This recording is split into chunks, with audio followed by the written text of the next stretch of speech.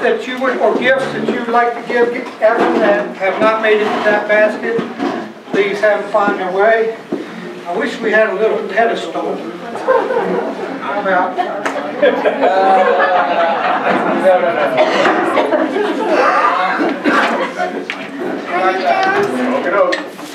Have a seat.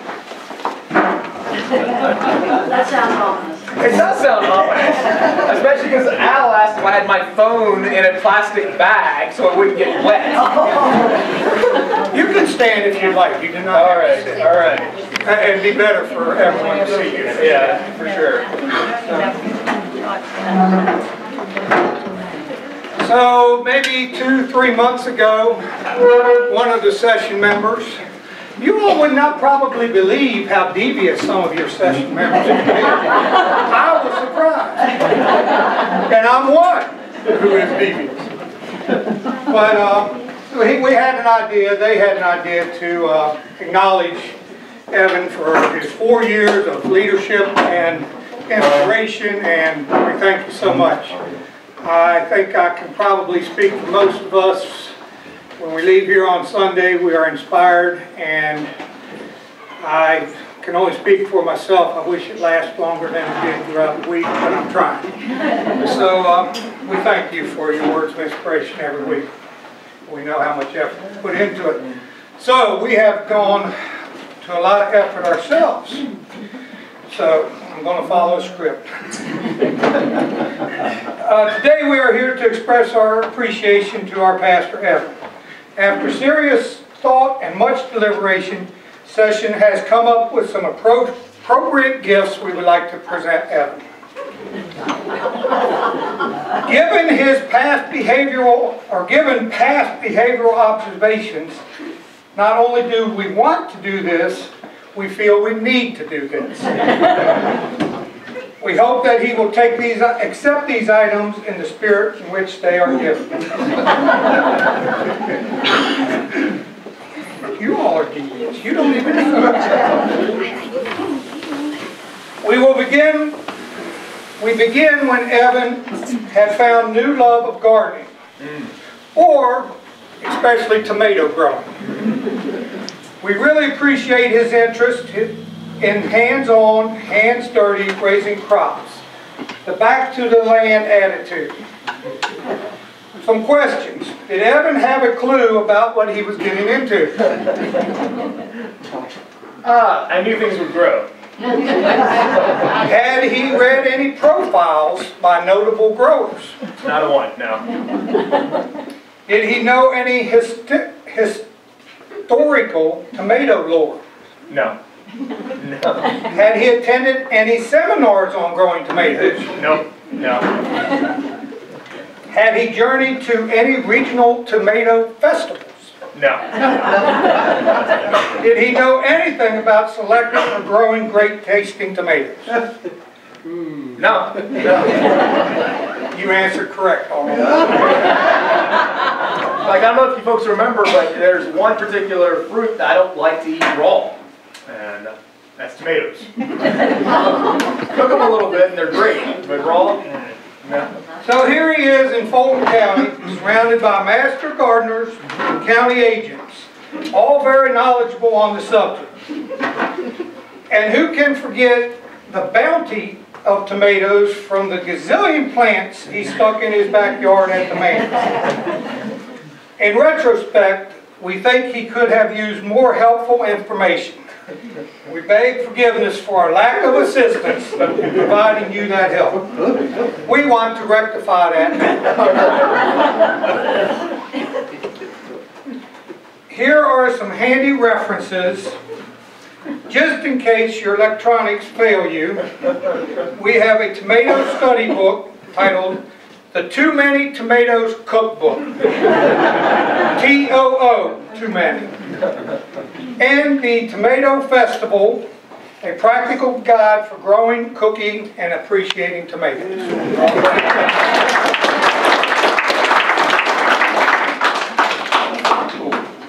We appreciate it. It's I know, I planted 35 tomato plants that first year. So that produced a few, and I did bring a few by. And we appreciate it. Thank you. We'll save these. All right, thank you.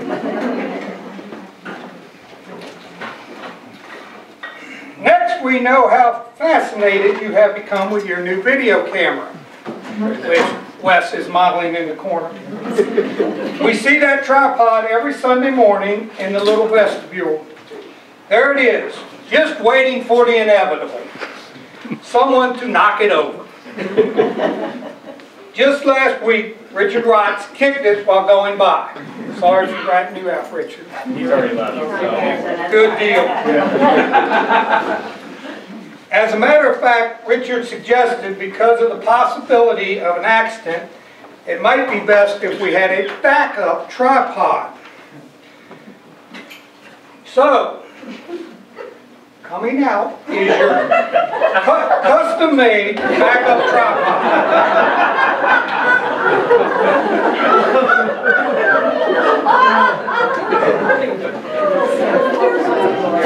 Well, he can take it. Notice the Presbyterian seal, Yeah. the appropriate footwear. There's a problem with it.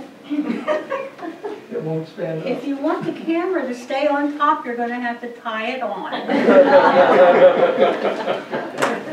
All yours, Evan. Well, thank you.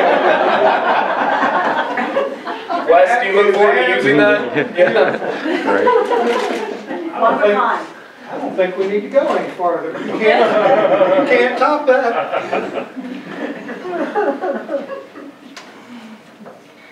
Now one of the best ones. This will go down in folklore of Fulton County. Let's talk about the event that happened a while back. You were first becoming interested in photography. You bought a very nice camera. You were the picture-taking guy. You were so proud of your photos, and rightly so. There was the one night, a beautiful night, when the snow laid on the ground.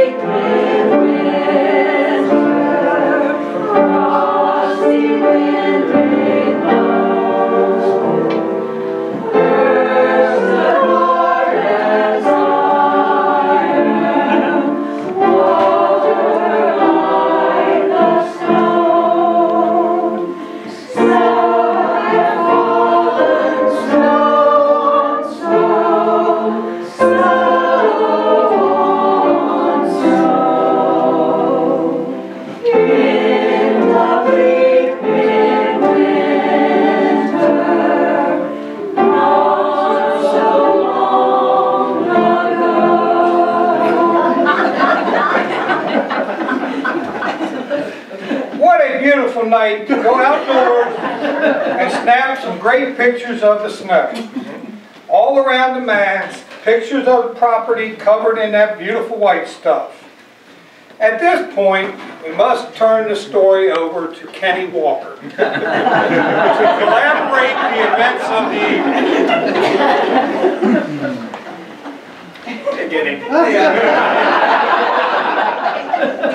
I might be a little fuzzy on some details, so you feel free to talk.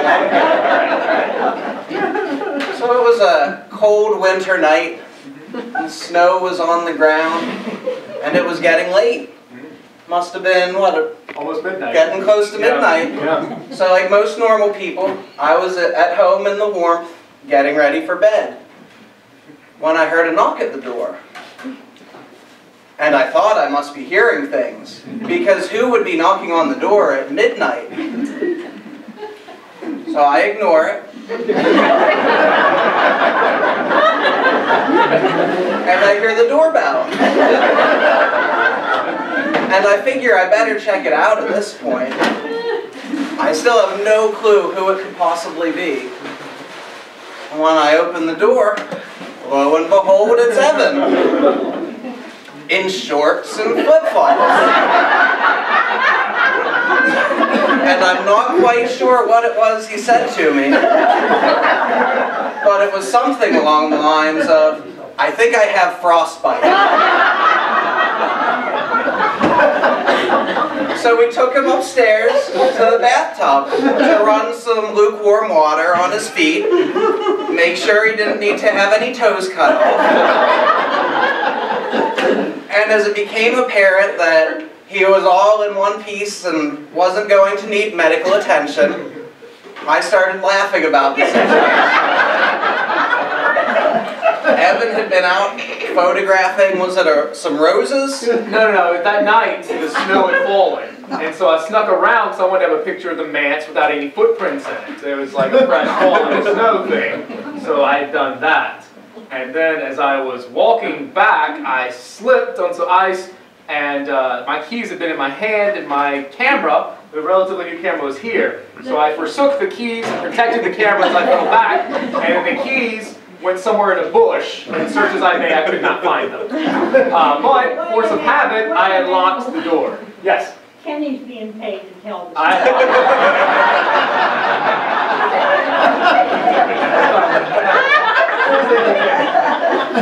So Evan had gone out in this pristine snow to take some pictures of how beautiful everything was, playing with his new camera. And as he started to drop it by accident, he must have went to grab it and just thrown his keys clear off in the bushes. Couldn't find them anywhere to unlock the door, so he came down to First Street to find some help. Well, we got him some warm socks and shoes so that he could go back out and look for his keys. And he needed a flashlight. It was dark out. I found a mag light, and of course the batteries were dead. So that was our next adventure, is we had to go to Giant. We had to go to Giant and buy some batteries. And when I say we had to buy some batteries, I mean I had to buy some batteries. He had locked his wallet.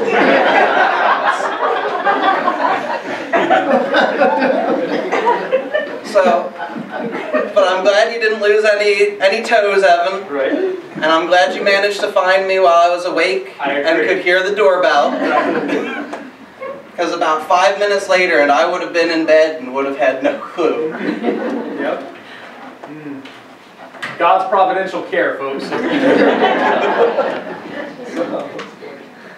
I feel like you've left out one of the better parts of the story. Uh-oh, I hate to think that I left something out. Remember, we didn't just look for my keys with the flashlight. At the previous trustee meeting, one of the trustees had said, we need to secure the back of the fellowship house. Someone could break into the house through the basement quite easily. And that's what we did. As we took the flashlight, went down the stairs, and then up to get the extra set of keys here so I could get into my house in case I couldn't find the keys in the bushes. But we did find them. And as we looked, like my fingers, you could see the snow print had just missed them. So there was also the adventure of breaking into the fellowship house. I don't remember which trustee said it was easy to break into, but they were correct. Oh, I can't believe I left out the best part here, but Oh, yeah? I'm glad you're here to help fill us all in on the situation. For sure. I was grateful you were there. So,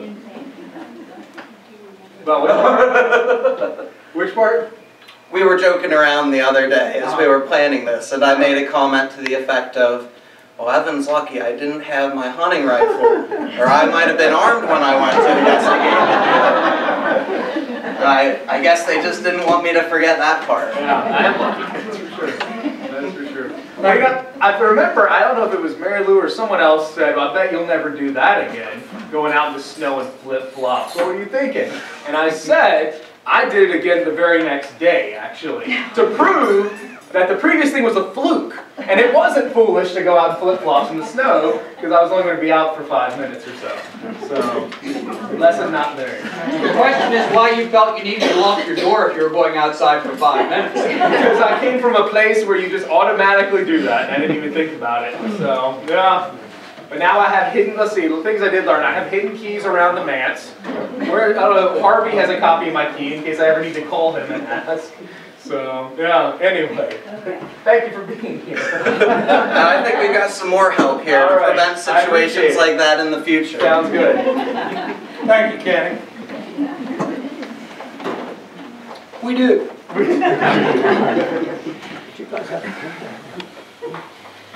We recognize the need to equip you with some material to prevent such an event from happening again. More in with our concern for Kenny. Yeah. But we present you first with this custom-made keychain with a picture, which we cannot show everybody, of a snow-covered manse from the road, maybe the middle of the road, with the words, "Great photographer." Remember. That's cute. It's a good photo, just saying. Was it worth it? Now that everything's fine, yes. If I lost a toe, maybe not. Next, we will address the flip-flop issue. The question is, do all Southerners go walking in the snow wearing flip-flops? If so, we present you with your winter footwear, complete with toe warmers.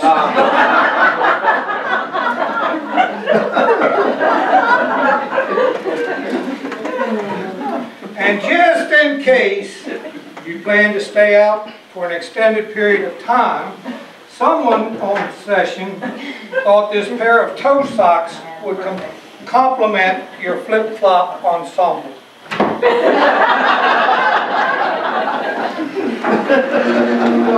I didn't realize I had regressed to being a teenage girl. It was the hearts of love.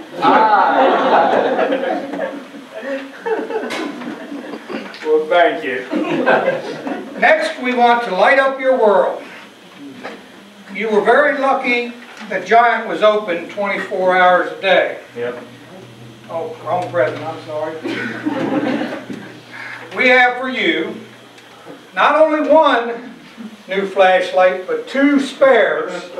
Put where you can find them, including batteries. Thank you. I actually need these.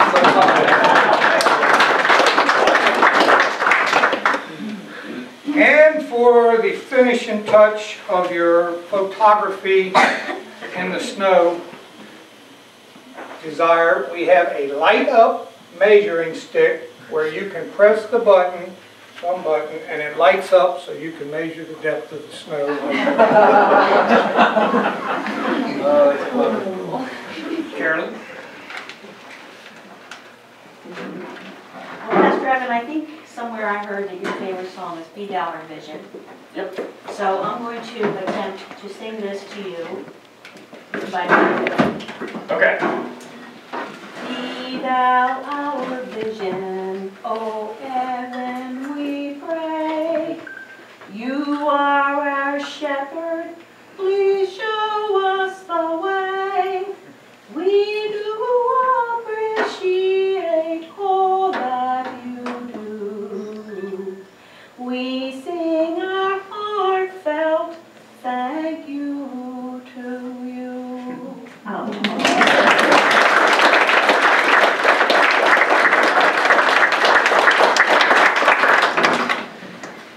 Evan, we thank you for being the brunt of our roast, but we would like to present you with one thing, and I'll let Patty do that. We know about the flip-flops in the middle of winter, but we have also witnessed other times when you haven't dressed appropriately. One would be the community picnic, if anyone remembers how cold it was that day. You weren't quite remember that. So we decided that this wireless forecast station would be just for you. That way, it tells you if it's going to be snowy or sunny and outdoor temperature. So we thought this would be very helpful. Well, thank you.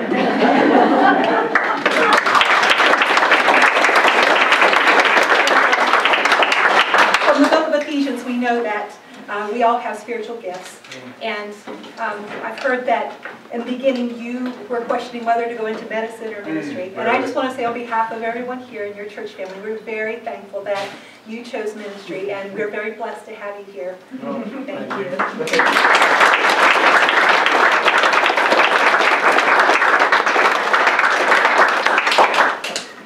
Kevin? Where's my script? Folks, thank you. I mean, thank you so much. I do appreciate it. Just for the thought you put into it and for being here, especially, like I said, as I know that Sunday is a day when at this time, we remember what's important, and that's Steelers football. And we were missing that, I'm sure. Not so much this year. Not this year, you're right. No, but just in general, thank you for being here. Thank you for all of the kind words and the gifts and the cards and everything. Thank you so much. I'm very, very fortunate to be here. Like I said, you definitely make this an easy call to have. There are places where, I have friends who are pastors that, they feel like their church not only doesn't appreciate them, but actively seems to be trying to thwart them at every turn, and I've never felt that way here. You folks are really, really wonderful, and it's just a privilege to be called your pastor. So, thank you.